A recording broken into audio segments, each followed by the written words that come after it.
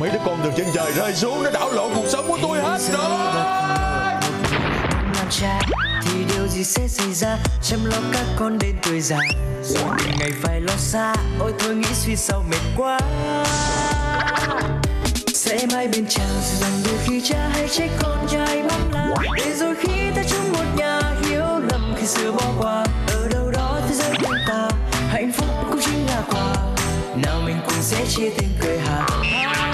Mãi ở bên cha sẽ chẳng rời xa cha con chúng ta phong ba bước qua. Vì nơi đây sẽ chính là nhà, có tình yêu thương thiết tha, và cha sẽ mãi mãi chờ che. May mắn sẽ đến bên con, dù là một đứa con trên trời rơi xuống, đáng yêu quá chừng.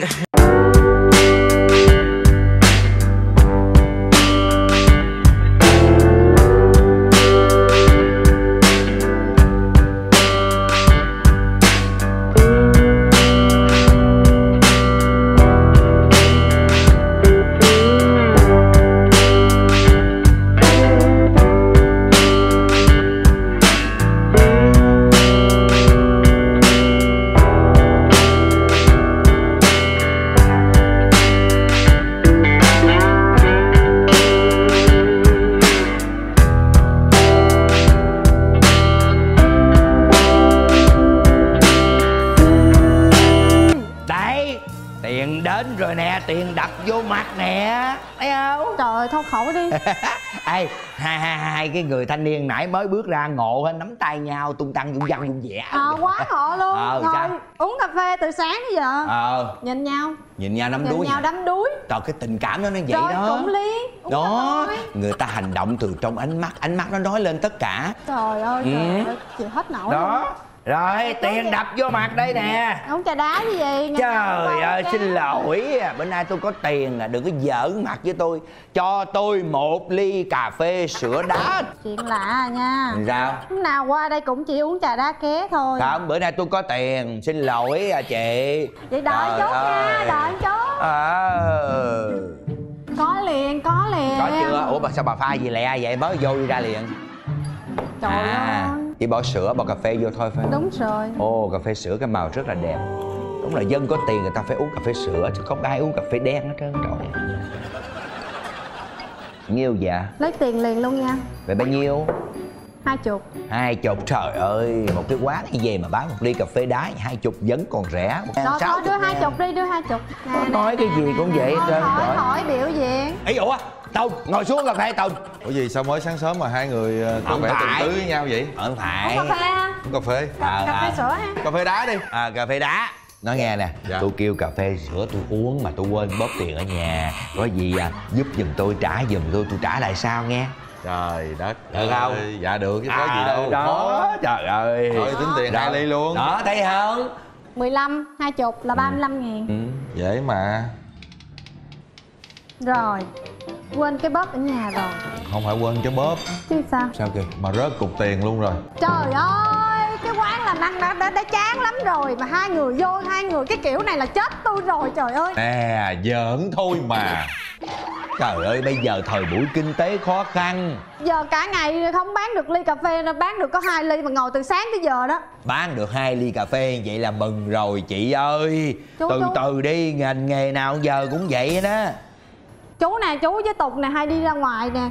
Có cái việc gì hay giới thiệu tôi làm với. Trời ơi, tôi mà có việc gì làm thì tôi đã đi làm rồi. Ngặt con gái là con gái tôi không cho tôi đi. Mà thiệt sự tôi cũng không biết làm gì luôn nữa. Dạo này bất động sản chựng lại, sale đó yếu quá. Giờ con đang kiếm cách khác, chứ không lẽ giờ kiếm việc khác làm thêm chứ. Trời bởi khổ lắm chứ không phải giỡn đâu. Đơn giản đâu. Ê, nhớ thối tiền cho hai của tôi nha. Alo. Cái gì? Trời ơi, tôi nói tôi không có chơi mà cứ rủ chơi hoài vậy. Không có chơi, cái đó nguy hiểm lắm. Thấy không? Muốn chơi mình đi. Ủa chơi gì mà nguy hiểm? Nó rủ con chơi tiền ảo. Mấy đứa bạn nó mua đồng bitcoin để chơi đó. Trời ơi, đã không có tiền mà chơi mấy cái trò đó thấy ghê lắm. Giống như chơi chứng khoán, trồi lên sụt xuống hả. Nó tiêu tan nhà cửa lúc nào không hay, tài sản mất luôn á. Chú, nhưng mà có người ta bỏ mấy trăm triệu đầu tư, người ta vô mấy tỷ luôn nha chú. Tiền tỷ bitcoin. Nếu như mình biết đầu tư, từ tiền ảo sẽ trở thành tiền thật. Sao mình không nghĩ ra sớm người ta?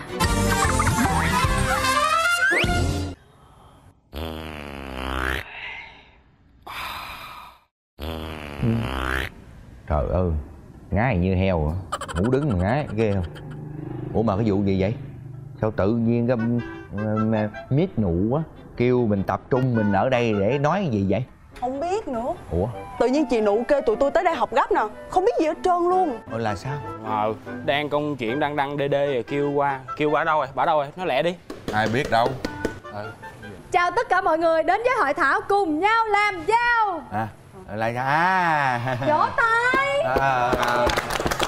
Là sao? Như chúng ta đã biết, cuộc sống ngày càng khó khăn, kiếm tiền rất khó, đúng không? Đúng không? Đúng. Bởi vậy chúng ta phải dựa vào nhau để mà tiến lên. Tôi làm được thì tất cả mọi người ở đây cũng phải làm được. Tiến lên. Hô to lên. Tiến lên. 2, 3, tiến lên. Thôi tôi lùi, vô có tiếng. Gì vậy chú? Cái vụ này nhớ quen rồi nghe. Bán hàng đa cấp. Giờ này mà còn đa cấp đa ơn đồ hả? Không bị vụ đâu chị ơi. Thôi đi về. Đừng để tiền mất tật mang nha bà con. Con ơi, hội thảo chưa bắt đầu nữa mà. Này, tôi làm gì gây thù chuốc oán với cậu mà cậu phá hội thảo của tôi? Tôi không hề phá, tôi chỉ cảnh báo mọi người đừng để mọi người tiền mất tật mang. Trời ơi, tức quá mà. Có gì đâu, người ta không thích thì thôi, người ta đi về, người ta không tham gia. Định làm vậy? Thì làm Bitcoin nè. Bây giờ chú có muốn kiếm tiền để mà làm thêm cái của hồi môn cho con Vi không? Ai là không muốn kiếm tiền làm của hồi môn cho con gái mình, ai là không muốn vậy? Trước tiên á là mình phải đào. Đào cái gì? Đào mộ hả? Không phải, cái này là máy nó đào chứ không phải mình đào. Nó đào cái tiền ảo đó, hiểu không? Đào bao nhiêu tiền ảo là quy ra tiền thiệt của mình đó. Cái máy nó đào tiền ảo. Đúng. Là tiền tưởng tượng á hả? Đúng. Rồi sẽ quy ra là tiền thiệt. Đúng. Mình nắm cái tiền thiệt trong tay. Chú hiểu chưa? Là sao? Cái máy đó là cái máy gì? Trời ơi, thôi bây giờ tóm lại là vậy. Mình muốn chơi Bitcoin á, đầu tiên á là mình phải sắm con trâu cày.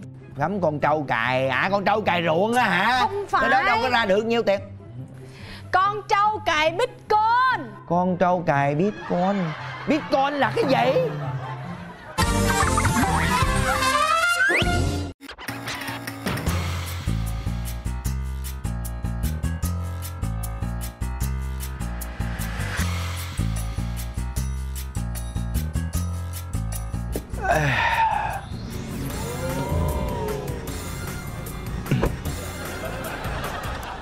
Cảm ơn chú. Cảm ơn nha. Nói chung là nè, khỏi thối. Mạnh giỏi ha. Dạ cảm ơn chú, chào chú. Khỏe nha. Chào nha. Trời ơi, nhìn xa xa tưởng đâu hai đại gia. Nhìn nhận không ra chúng tôi sao hả chú Tùng? Dạ. Đây là Mr. Nụ, còn đây là Mr. Đức. Mít. Quên, Mít Nụ, Mr. Đức. Mít Nụ, Mít Đức. Mít Đức. Thay đổi quá. Nói chung là gì? Để tôi kể cho cậu nghe. Ủa, hôm bữa tôi rủ làm ăn chung thì bàn ra bây giờ định kiếm tiền hả? Đừng có mà mơ. Đi. Khoan, đứng lại. Sao? Trời ơi, sao mà nhớ dai quá vậy? Thì hồi đó tôi cản, chẳng qua là tôi muốn giữ an toàn cho hai người thôi. Nhưng mà giờ hai người làm ăn lên vậy, không lẽ hàng xóm láng giềng nhau không chia sẻ sao? Thôi đây nè, chẳng hay Mít Nụ ơi, nghe Mr. Đức nói nè. Sao? Bây giờ là thấy chú Tùng đây cũng đã hối hận rồi. Dạ. Thôi mà mình bỏ qua đi, chấp nhất làm gì hả? Cho chú ấy hợp tác với mình đi mà. Được không vậy Miss Nụ? Muốn làm ăn chung hả? Tự nguyện nha. Tự nguyện. Nhập hội. Yeah. Nhập hội thôi. Trời. Chết rồi. Hai con trâu Bitcoin của mình mấy nay nó bị gì vậy ta? Sao nó yếu vậy ta? Vậy là bao nhiêu sự tính toán của mình bị sao này? Hay là phải đi kiếm bác sĩ trị cho nó chứ? Trời ơi. Chết tôi rồi. Chị Nụ. Nụ ơi, chị Nụ. Cái tiền sao rồi? Sao rồi chị, sao rồi chị? Tiền gì? Trời ơi, cái tiền mà em gửi cho chị đầu tư cái máy trâu đào gì đó. Sao rồi, sao rồi? Sao rồi? Trời, sao không thấy chị lời lãi gì hồi âm tụi em hết vậy? Đúng rồi đó. Thì từ Từ là sao? Nè, em thấy chị mờ ám lắm nha. Chị sao á? Ủa? Mờ ám là sao? Ý gì? Suy nghĩ cái gì vậy hả? Ý, trời ơi, cái quán của tôi trình hình ra đây nè, tôi đứng đây nè, cái sợ tôi chạy trốn hay cái gì à? Không phải đâu chị, tại tiền đó là tiền xương máu tụi em đầu tư vô. Không ấy chị cho em lên thăm cái chuồng trâu đào cái. Không được. Trời ơi, tôi đã được mọi người chuyên nghiệp tư vấn cho tôi rồi. Thầy phong thủy nói với tôi rồi, chỉ có một mình tôi thôi, một mình tôi được gặp con trâu Bitcoin đó thôi, không ai được bước vô chuồng trâu, hiểu chưa? Thôi bây giờ đi về giùm cái đi, trời mới sáng sớm chưa có mở hàng gì hết, đi vô đi, về. Rồi, nhớ nha chị. Tháng sau trả em nha. Trời ơi, chết rồi. Bà mình mít búp đâu? Ủa mít nụ đâu? Đây, bà đây. Bây giờ sao? Bây giờ bà trả lời cho tôi coi cái số tiền mà tôi đưa cho bà đầu tư vô mấy cái máy mà Bitcoin coi gì đó. Coi. Mấy con trâu đó giờ sao rồi? Từ đây tôi đang rối mà. Trời ơi, rối cái gì? Tôi chờ đợi hoài. Nè. Tôi đâu có biết mấy con trâu đó hàng dởm đâu trời. Hả? Hàng dởm hả? Bị dụ hả? Trời ơi, tôi chết rồi, giờ sao đây? Trời ơi. Gì mà đây đứng ngoài đầu đường nghe la quá gì chứ Đức? La quá cái gì đó, hỏi bà đi. Tiền bạc sao nè? Đó, mất trắng rồi, trả lời luôn đi. Cái gì mất trắng? Chứ sao? Mất có chút xíu thôi. Trời ơi, bà nghĩ sao mà nói mất chút xíu? Bà nghĩ sao mà nói mất chút xíu? Trời ơi, một cái con trâu là cả 100 triệu đồng. Trời đất ơi, bà nghĩ sao mà nói mất chút xíu à? Bây giờ làm sao? Làm ơn bình tĩnh, giải thích nói cho rõ giùm tôi coi. Trời ơi, tôi giải thích cho nghe nè. Tôi lấy tiền của tôi dành dụm cho con gái tôi đó. Dạ. Tôi đưa hết cho bà, cộng với tiền của bà mua cái máy Bitcoin gì về đầu tư tiền ảo gì đó, hiểu không? Mua 2 cái mà tôi nghe đồn là nói trên thế giới chỉ có vài cái thôi. Vậy đó mà bà mua một lúc 2 cái một lượt. Vậy là cuối cùng cái máy làm gì sao? Có làm sao đâu, bây giờ cái máy nó còn trình hình cho ảnh kìa, nó hơi yếu xíu thôi. Nó yếu là tại sao nó yếu? Thì nó không được khỏe, để từ từ tôi kêu bác sĩ tới cứu. Trời ơi, bà Nụ ơi, chị Nụ chú có nuôi trâu không? Có. Anh có nào Bitcoin không? Có ké nhẹ miếng hả? Có đây nè, chung với bà, Hùng với bà nè. Mấy người có không? Có. Cô có không? Có. Chết ca bây giờ sao? Chị Nụ, trả tiền lại cho tụi tôi. Trả đi. Trả liền đi. Tiền gì mà trả? Chị có biết chuyện gì chưa? Chuyện gì? Chuyện gì là chuyện gì? Mệt quá, cái con trâu Bitcoin của tôi nó còn trình hình ở trên lầu á. Từ từ đi, nó khỏe cái là nó kiếm ra tiền. Nó khỏe cái gì? Dởm phải không? Mua đồ dởm phải không? Cái gì Chị mà... không có biết hả? Chị cập nhật tình hình giùm cái đi. Bây giờ toàn bộ trâu cày Bitcoin trên thế giới đều bị sập rồi. Có chắc không? Dạ, bị sập hết rồi. Trời ơi, là có gì là mất trắng hả? Tiền, trời ơi, mà trên đó.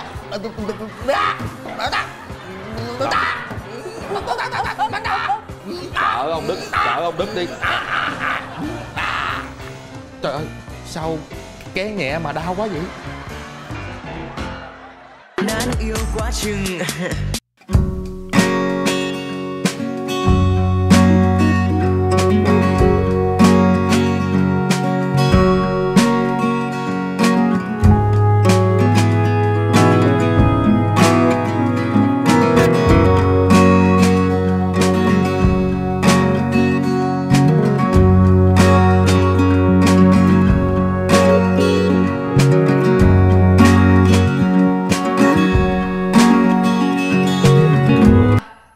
Con phụ mẹ dọn dẹp coi.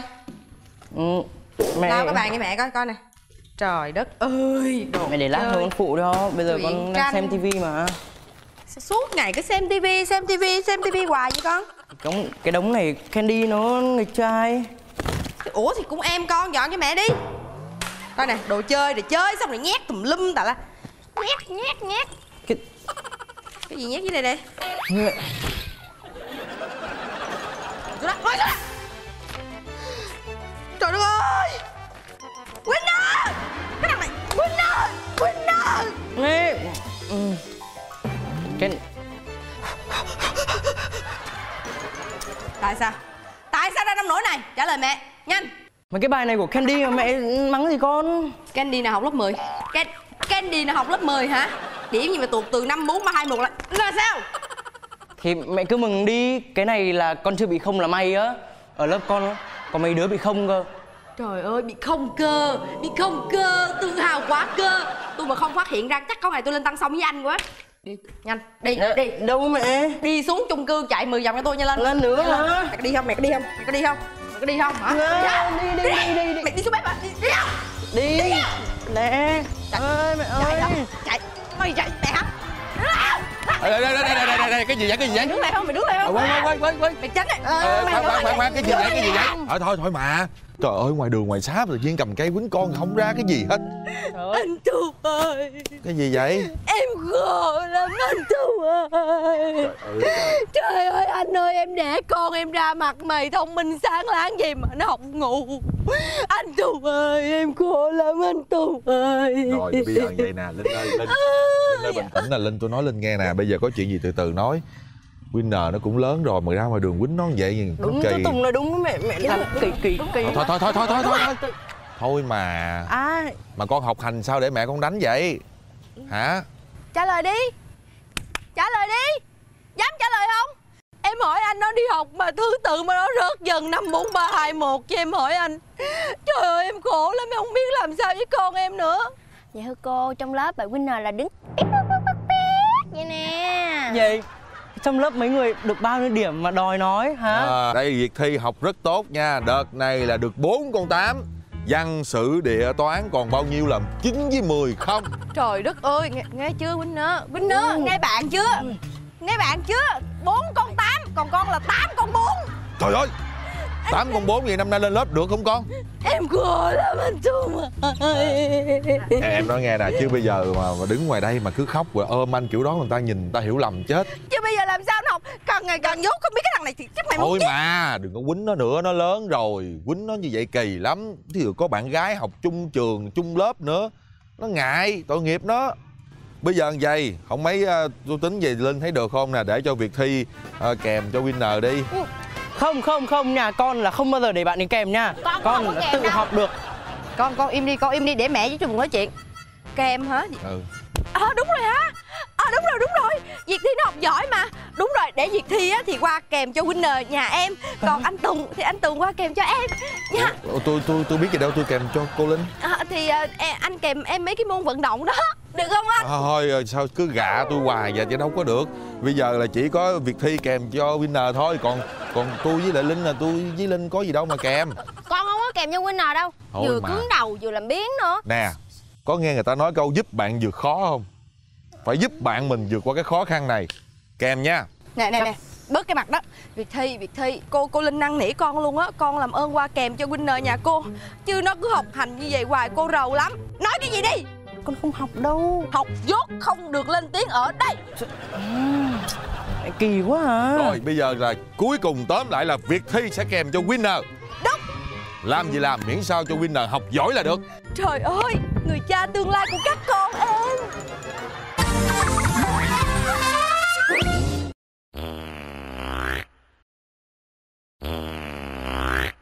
Để chúng mình bắt đầu thức A, B, B.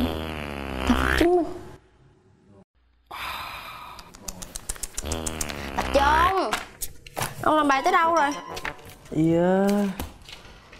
Ôi cho tôi ngủ chút xíu, tôi buồn ngủ quá à. Giờ này mà còn ngủ nữa. Bây giờ nè, dậy làm 1, 2, 3 10 bài này đi. Xong rồi làm thêm 5 bài bên đây nữa. Rồi nghỉ. Cái gì nhiều vậy?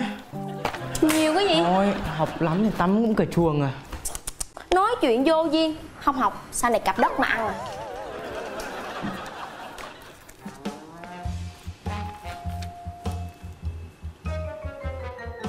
Nhìn túi gì?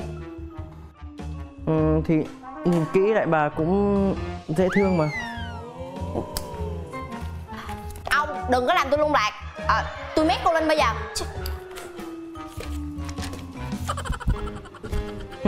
Tóc cũng đẹp quá ha. Tóc bị chảy ngọn này, tôi cắt cho. Ông đàng hoàng lại coi. Cô Linh ơi, tôi mét cô à. Học. Học.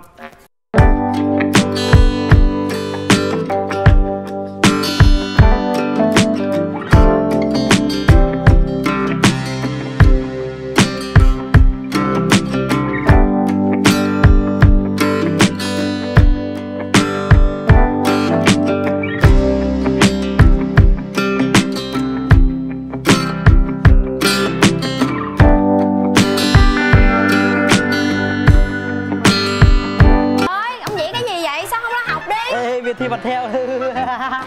Cô Linh ơi! Gì vậy? Winner! Gì vậy con? Gì vậy? Cô Linh, bạn Winner. Cái bài này khó quá, con đang kiểu đùa nghịch tí để lấy tinh thần học tiếp mà nè, mẹ thấy con đang học nè. Nè, Winner, không có giở trò nha. Thi. Dạ. Thượng Phương Bảo Kiếm cô giao cho con. Hey, con cảm ơn cô. Gì vậy? Thượng Phương Bảo Kiếm của cô Linh đã giao cho tôi rồi. Ông mà còn không học là biết tay tôi.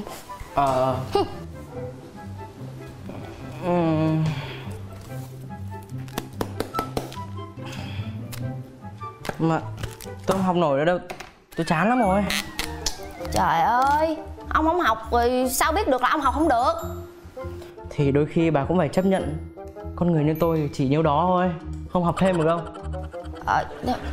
Không học thêm rồi phần thưởng sao? Giật thưởng nữa. Đúng là vật thưởng cũng chỉ là phù du thôi. Bà đừng có quá ham như thế.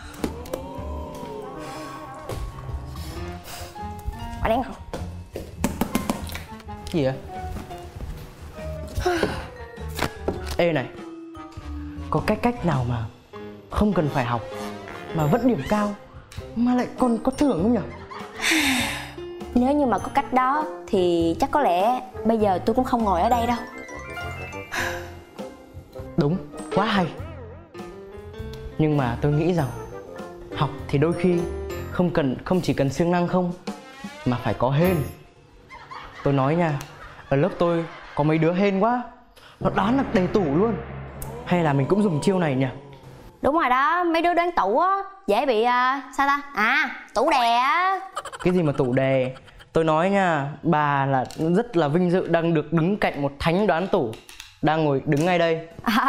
Đúng rồi, đoán tủ á gì 1, 2, 3, 4 điểm á, nguyên đống đầy trong tủ á.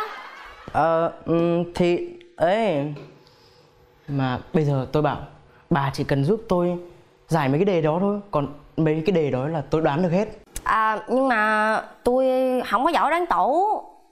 Không sao, mấy cái vụ đoán đề đấy là để tôi, còn bà ấy giải giúp tôi mấy cái đề đó tôi nhớ hết nhá. Tin được ông trời. Đó, thấy chưa? Nè, tủ đè nè, 3 điểm nè. Bực mình ghê, tất cả là tại cái đề này. Tuần trước dạng này cho rồi lại cho lần nữa. Tôi làm sao biết mà chuẩn bị. Chẳng lẽ ông thầy lại hết đề cho rồi sao mà tự nhiên cho dạng đề này nữa. Bực mình ghê á. Bây giờ dù gì cũng 3 điểm rồi, tủ đè cũng đã đè rồi. Phục hay không phục á thì bây giờ cũng phải đi nói với mẹ ông Tiến. Học đối phó. Để tôi đi nói với mẹ ông luôn cho. Bậy nha. Ngồi... Không được. Cái này mẹ tôi mà biết là giết tôi chết. Chứ giờ ông tính sao?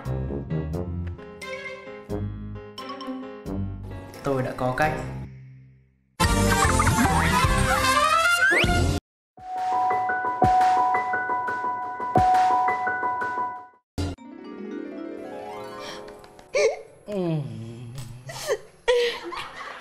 Vinh ơi, mẹ thương cục vàng của mẹ. Mẹ thương cục vàng của mẹ ơi. Vàng cục ngọc của mẹ. Trời ơi, cũng có ngày hôm nay. Thấy không? Có công mài sắt, có ngày nên kim mà con.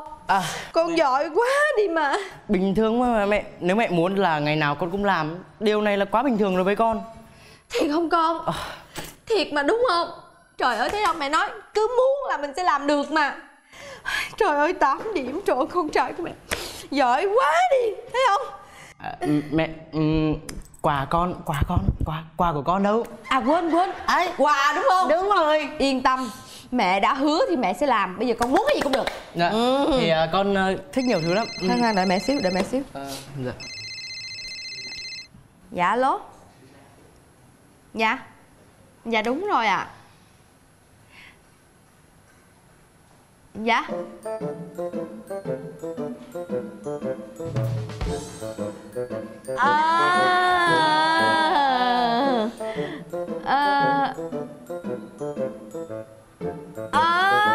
Dạ rồi, dạ hiểu rồi, dạ.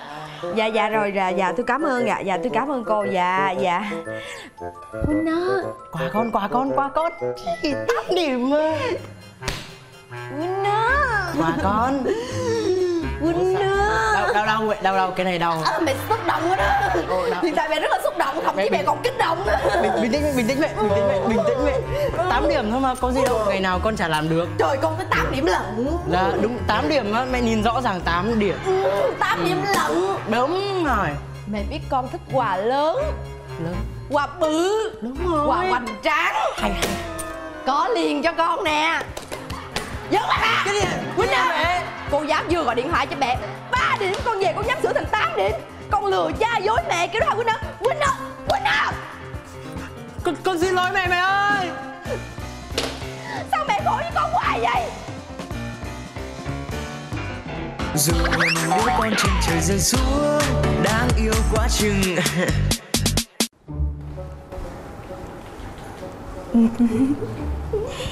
Nói nghe nè. Dạ. Không mấy giờ mình đi ra quán trà sữa mình ngồi đi, chứ hẹn đây không có tâm trạng nào ngồi hết thì. Không có sao đâu, yên tâm đi. Chú biết sao không? Anh biết sao không? Ba em á, ngày nào cũng canh em hết trơn á. Sợ em là gặp anh nên là vậy em chơi chiêu luôn. Nơi nguy hiểm nhất là nơi an toàn nhất. Nhưng mà nhiều khi nguy hiểm nhất là nguy hiểm thiệt á. Mệt chú à. Mệt anh quá à. Đừng có lo, nhà em mà. Em đỡ cho. Con đỡ cho chú. Cây ha.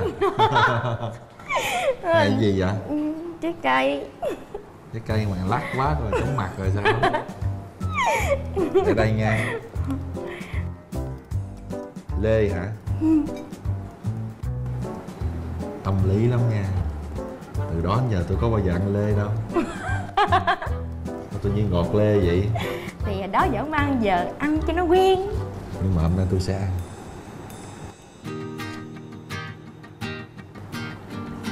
Đúng là lê của người thương mình ngọt có khác. Sao vậy? Nó ngọt ngay trời. Xạo dễ sợ. Làm những này có ngâm thuốc hay sao đó. Mệt chú à. Chú Hoàng giận ghê. Tự nhiên nghe từ chú cái trái lê nó bị đắng lại liền. Phải làm kêu bằng anh chứ.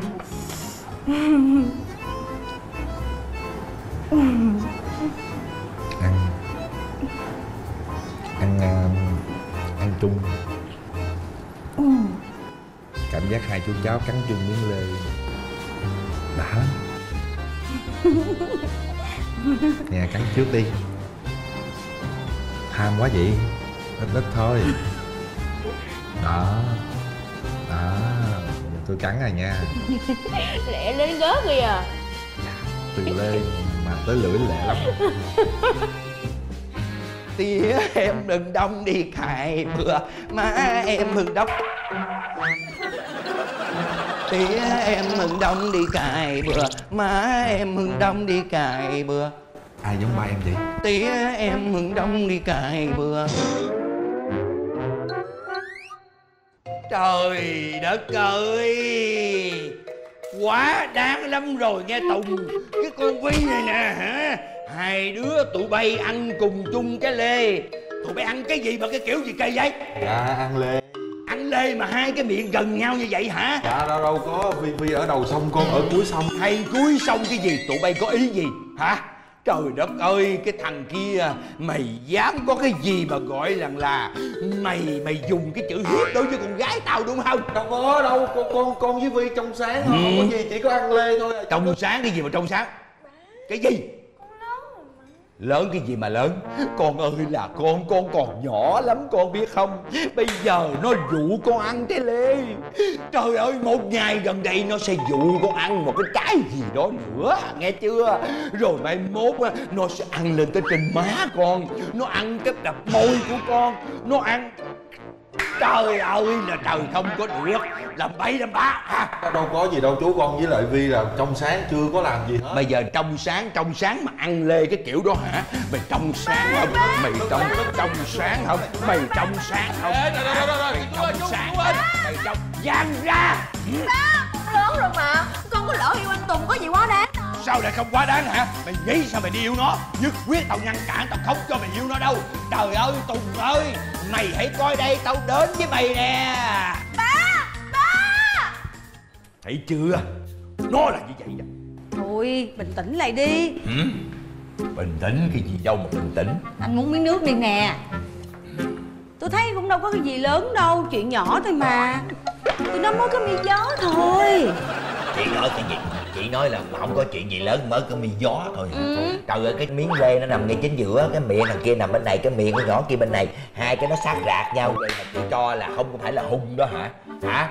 Trời đất ơi, người ta nói sai một ly đi một dặm, chị hiểu không? Mà cái này nó gần hơn một ly. Trời đất ơi trời, đâu có được. Bởi vì anh không có hiểu tâm lý phụ nữ bây giờ gì hết trơn á. Sao? Trời ơi, bây giờ thời buổi bây giờ nè, yêu mà cấm cản nó đó, nó làm tới luôn. Nó đi theo người ta luôn á, lúc đó ha là xấu hổ gia đình mình chứ ai. Sao? Cấm nó đi theo hả? Tôi đánh cho ở đó mà cho nó đi theo. Nhất quyết không bao giờ tôi cho nó tiến tới đến với cái thằng này đâu. Cái thằng Tùng á, nó là một cái thằng dẻo miệng, hiểu chưa? Mấy cái đứa mà như thế thì khối đàn bà đu theo, hiểu chưa? Bởi vì vậy cho nên mình phải có cái cách nào đó để mà mình làm cho con Vi nó nhìn thấy được cái sự bội phản của cái người đàn ông này. Trời đất ơi, hiểu không? Tính ra Tùng là con người như vậy đó hả? Chứ sao, nó là con người như vậy đó. Ghê gớm quá mà. Bởi vậy cho nên bây giờ phải tìm cái cách nào đi nè. Chị biết không, con Vi nhà tôi nó coi vậy chứ tội nghiệp lắm. Từ nhỏ tới lớn nó sống với cha mà đó. Coi vậy nó hưởng cái tình cha thôi. Nhưng có những cái đâu có thể nào mà đứa con gái nó tâm sự với người cha được. Bởi vậy nó chỉ có tâm sự với người mẹ thôi. Vậy bây giờ... Nhưng mà bởi vậy nó rất là... Trời ơi, coi vậy chứ nó còn dại khờ lắm. Làm sao mà nó thoát khỏi nanh gút của cái người đàn ông như thế này được. Tôi chia sẻ với anh, tôi hiểu tâm trạng anh. Nhưng mà bây giờ tìm cách nào bây giờ? Tội nghiệp con bé. Phải có cách nào. Đó, bây giờ anh tìm cách nào? Cách nào? Cách nào mà ngăn cản.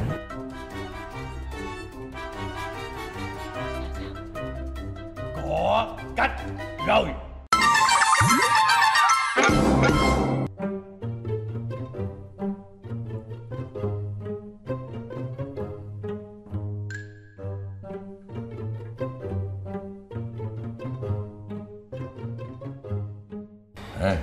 Nói gì đi chứ.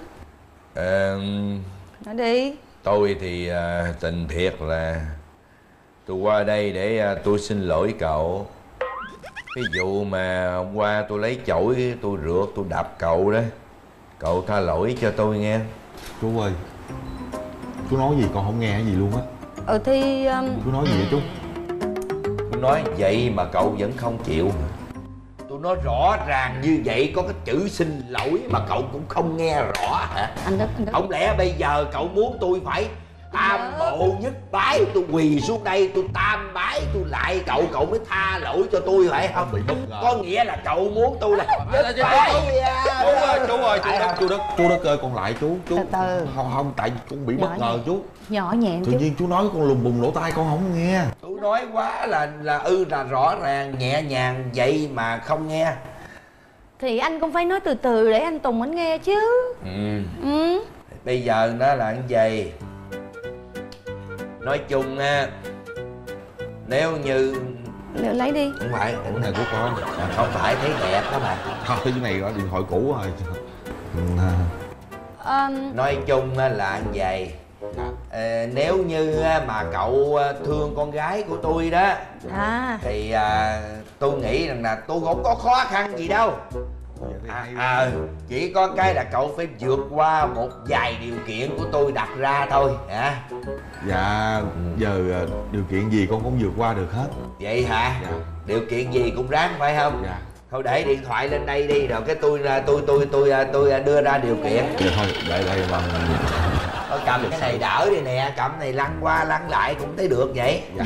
Cái nhà mà cầm điện thoại làm chi? Con sợ có công việc tới mất trật. Trời ơi, thì người ta gọi anh có sao đâu. Thôi để đến đây mất lịch sự lắm, tự nhiên đang nói chuyện với người lớn để điện thoại vậy kỳ lắm. Chứ anh cứ nói chuyện người lớn mình cứ lắc cái tai hoài. Quên. Trời ơi, chết rồi. Vô chi không biết nữa. Giờ nè, điều kiện mà vượt qua được để mà đến với con gái tôi là chỉ còn có một cách thôi. Phải sử dụng cách này rồi. Dạ. Sao anh Đức? Nhảy dây đi. Trời đất. Nhảy dây thử. Là cái này là nhảy dây. Thử thách đó hả? Thử thách đó, nhảy dây. Nhảy càng nhảy biết đâu nó lọt. Anh Tùng nhảy được không? Nhảy đi. Con nói thiệt với chú là con là dân chơi bóng đá, bóng rổ, bóng chuyền. Mà giờ tự nhiên kêu con nhảy dây cái này nó nữ tính quá chú. Không, cái vấn đề này không có nữ tính hay là cái gì trong này trơn, không giới tính gì trong này trơn toàn. Dạ. Cái này là cái chuyện mà thử thách để mà tiến đến với con gái tôi. Tôi cần một cái độ nhảy thật mạnh, độ nhảy thật tư để mà nó rớt rầm. Đó, tôi cần cái điều đó. Không, thì cứ nhảy đi. Thì anh thử anh nhảy coi. Con là người đàn ông thẳng thắn, con có nhảy cỡ nào con cũng không bao giờ rớt đâu, chú yên tâm. Đó, ý tôi nói là rớt con này, rớt cái đùi đó. Rớt cái sức khỏe không tới. Nè, chú coi con nè. Thấy không? Làm sao rớt được? Sao rớt được? Thấy không? Sao rớt được anh Đức? Nó nhảy vậy sao rớt được? Bởi vậy. Sao tại sao lại không rớt được? Bây giờ sao? Với lại cái mông to quá. Bỏ cái điện thoại vô cái quần rồi nó giữ chặt lại. Phải chi mà đít lép á thì bỏ điện thoại vô nó tụt xuống luôn. Còn này đít nó viên luôn vậy nè. Bởi vì mình dùng kế khác đi. Gờ mông. Nhanh lên đi. Nó dướng nè. Bây giờ thôi được rồi. Nhảy vậy là hơi mệt rồi đúng không? Thôi bây giờ tôi đưa điện thoại để tôi giữ cho. Rồi làm qua một cái mới. Hả? Con không dám phiền chú đâu. Tôi giữ đi. Dạ được rồi, đây. Dạ con trả lại cho chú. Trả tôi này chi? Thôi bà cầm đi, bà cầm về bà nhảy đi, biết đâu bà. Trời đất ơi, thì bây giờ bây giờ để cách khác, bây giờ hít đất đi. Hít đất, mình hít đất. Chú Đức thấy là hình như là cậu là dân bơi lội đúng không? Dân bóng chuyền bóng đá đúng không? Hít đất rất là khỏe. Tôi thử giờ hít đất coi. Được không? Đó, được mà. Này, hít mà lúc mà hít á, cái hơi mình nó lên, rồi cái ngực mình nó phải vung ra khi hơi nó vô. Để mà cái hơi nó vô thì đít nó veo lên. Cấn điện thoại đưa giữ cho. Đúng rồi đó. Cấn bên này thì không sao chú. Ủa sao kỳ vậy? Anh không đều à? Không đều. Chân mình kia nó teo hơn. Thì đó. Coi chừng cẩn thận nha. Hít nha. Hít được không? Được chưa? Bắt đầu. Hít được rồi sao? Rồi đó, mình sẵn cho mình sợ lên coi. Bây giờ sao? Trời ơi, bà đè lên người của ổng rồi tôi coi đó, lấy được gì đâu giúp cho người ta. Trời ơi, được không? Chắc lấy không được đâu. Ôi thiệt tình. Ai nói nghe nè. Mệt không? Mệt là do đồ đạc trên người vậy thôi, cởi quần ra đi. Ra đi giữ. Ôi đâu tự nhiên hít đất cởi quần chi chú. Đâu có sao đâu, hít đất cởi cái quần ra cho nó mở cái nút quần ra cho nó thở cái bụng. Đâu có sao, bả lớn rồi, bả mấy cái chuyện đó bình thường lắm. Trời ơi, cái chiêu này có được không? Chứ giờ sao không được hả? Dạ, hít đất bận quần với cởi quần không ảnh hưởng gì tới sức khỏe. Đó thì hít đất nhưng cởi quần đâu, mặc quần đâu có ảnh hưởng gì sức khỏe. Ủa nó nói vậy làm sao? Ủa đây, không mệt quá hả? Có nhiều đó cũng được, là kế hoạch 2 đi. Trời ơi, chị Hương chỉ sao vậy? Đi nè. Trời ơi, đỡ giùm tôi coi. Trời ơi, đỡ giùm tôi, bà này bà nặng quá. Trời ơi, bà đỡ giùm. Đỡ giùm. Sao vậy? Ủa sao tôi kêu đỡ mà sao tự nhiên chú bỏ luôn đây vậy? Đỡ có sao vậy chị Hương? Đó, chưa? Bà tỉnh chưa? Tôi không sao. Thấy chưa, tôi nói rồi, bà đâu có bị cái gì đâu. Bà bị rối định tiền loạn thôi chứ có gì đâu. Loạn tiền đình. Đó, loạn định rối loạn đó, thấy chưa? Rồi xong chưa? Xong chưa, bà tỉnh chưa? Rồi tôi ổn rồi. Ổn rồi, thôi đi về, ở đây chi nữa? Dạ em. Rồi bé đi chơi dây, cầm dây về, tôi thử được 2 lần rồi. Mai mốt tôi rảnh tôi thử nữa, nghe chưa? Còn bây giờ là tôi quyết định chưa cho phép quen, nghe chưa? Nghe rõ chưa? Rồi, đi về. Anh Đức,